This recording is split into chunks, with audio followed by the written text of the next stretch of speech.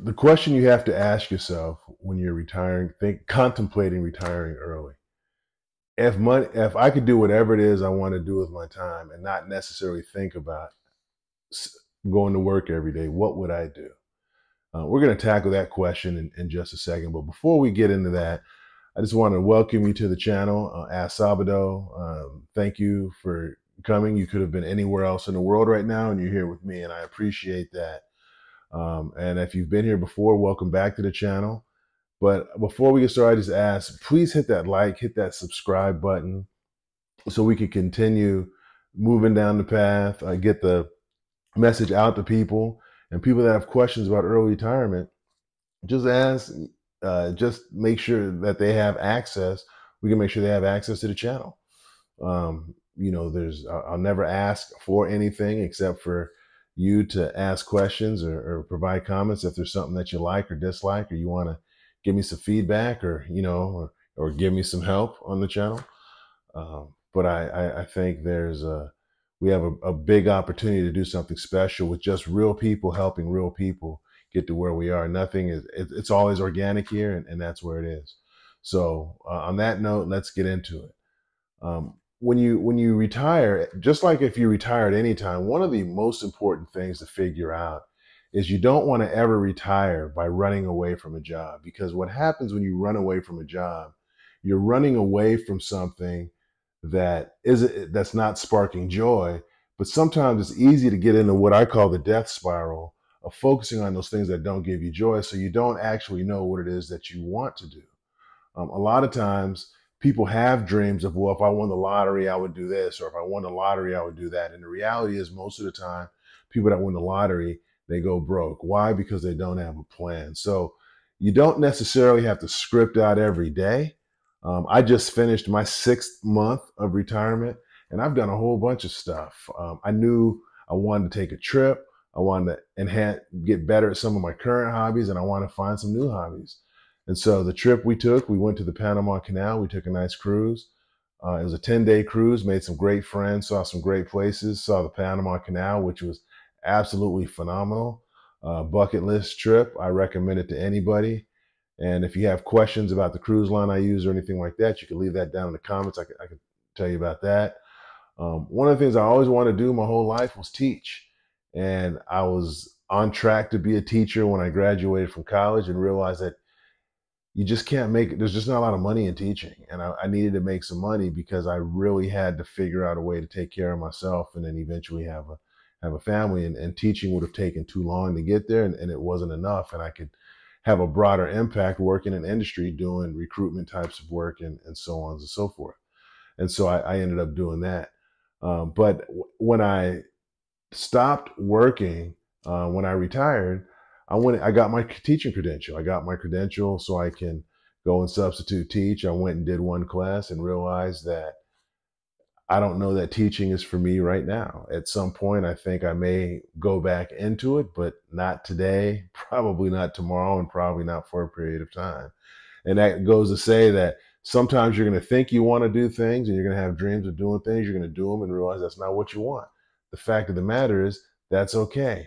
It's like I tell people, what are you going to do when you retire? What I want to do, or nothing at all. Another hobby that I picked up was playing the piano. You could probably see behind me, I have my 88 key piano. I've started to teach myself the piano. I got an app that I paid for one time for the entire year. I could play a few songs now, and perhaps I'll play a song for you in another episode. But I could play a little bit of the piano now, and I love that, and it's really fun. I'll never be Beethoven, but I play piano, and I've got friends now that are musicians that I spend time with, talk music theory with, talk music understanding with, and hopefully get together and start playing the piano together. Um, some of the hobbies that I already had are playing golf. Like 90% of golfers out there, I'm a horrible golfer, and I like to play. I enjoy it. I'm hooked. But I've always wanted to spend a little bit more time, but because I was working all of that time, I couldn't do it. I can only play one day a week. And when you're playing one day a week, you're compressing a lot in that one day a week, and it's expensive. And so now I play during the week, and I could play twice during the week, and it's still less expensive than that one day of the week. You meet different individuals, you meet other retired people. It's a great way to meet other retired people, and you have different types of conversations because when you have the bandwidth to think and not just think about work and be stressed out about work, you develop richer bonds, you have better conversations, and you spend better time getting to know people. And so I would, I try to play golf, and I want to get better. I shoot in the 90s now. I'd like to get down to shooting somewhere in the 80s so I could really have some respectable scores. Although I'm told 90s are respectable scores. But for those of you out there that are scratch golfers, let me know what your thoughts are about that in the comments below. But there's, another hobby of mine is gardening. I picked up gardening about 10 years ago.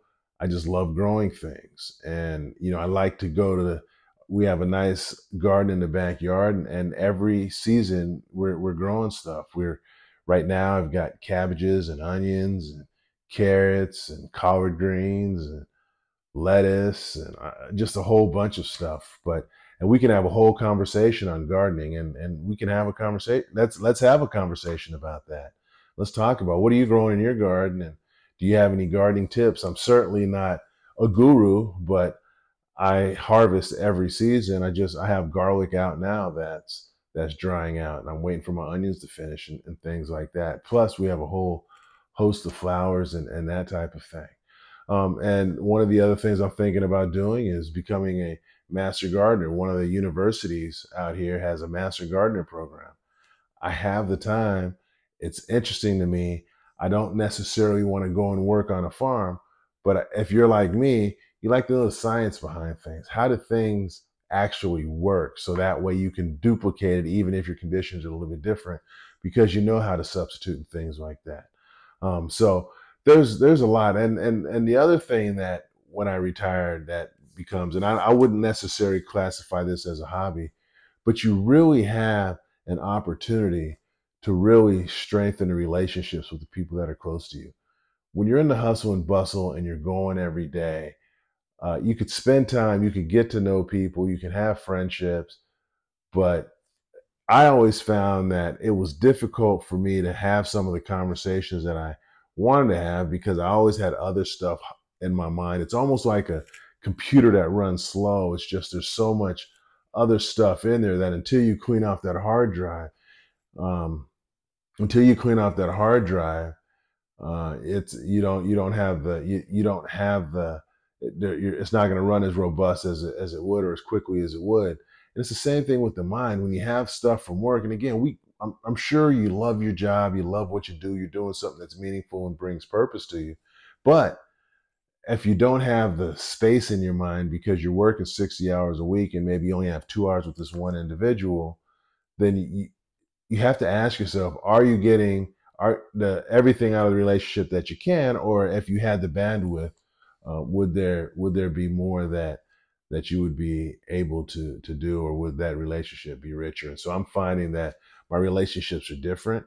I have a friend that I go walking with. He's about 30 years older than I am, and we have some of the greatest conversations. I don't know if I laugh as hard with him as I do with almost any of my other friends, and it's incredible. And I learn from him, he learns from me. We talk about a whole host of things, and I realize that a lot of the stuff that I'm working on now isn't new. And he's been retired for some time. So again, these are things that if you love what you're doing, then they become hobbies for you. And if they're hobbies for you, then you take time to do them. You take time to do them right. And as you continue to take time to do them right, you feel really good about what you're doing. And you'd be surprised at how much time those things will fill up. And if you take your hobbies along with your important relationships, you really have a lifetime worth of things to do. It's just a matter of getting to the place and understanding that. So, if you have any thoughts or questions, please put those down in the comments. I ask that you go ahead and subscribe to the channel. If you find this interesting in any way, subscribe. I'm going to continuously put up content.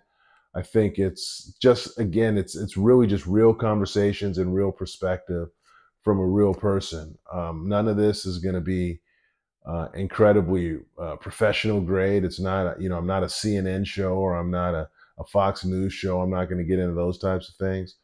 I'm not going to have, but it's going to be great conversation. At some point, I'd like to continue to build the capability where we're going to have people call in, so you're not just writing comments in the comment section, but you're also able to call in. I think that would be great, so we can have some more interaction. But until then, thank you for taking time to be on my channel, and we will connect soon.